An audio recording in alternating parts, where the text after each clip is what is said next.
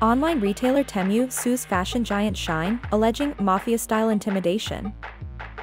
The fast fashion giant Shein is facing legal action from rival online shop Temu, alleging mafia-style intimidation of suppliers. According to the complaint filed in Washington, D.C., on Wednesday, the company's campaign of threats was a part of a desperate plan to beat off its competition in the U.S. A particular accusation made against Shein is that it called Chinese suppliers it thought were collaborating with Temu to its offices, where they were falsely imprisoned for hours. It is also claimed that the vendors were threatened with consequences for doing business with their competition and that their cell phones were seized while they were being held.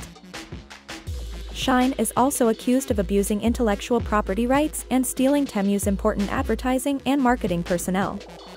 This is the most recent confrontation between the two Chinese-born competitors in the low-cost retail space. A Temu spokesperson said, "We sued Shein because recently their actions have escalated.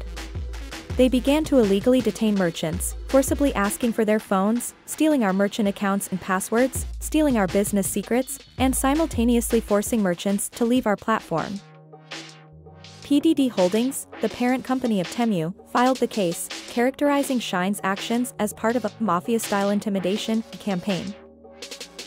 A spokesperson for Shein, which is based in Singapore, said in a statement, "We believe this lawsuit is without merit and we will vigorously defend ourselves." Both businesses are active in the US and the UK. The two competitors have previously engaged in legal disputes.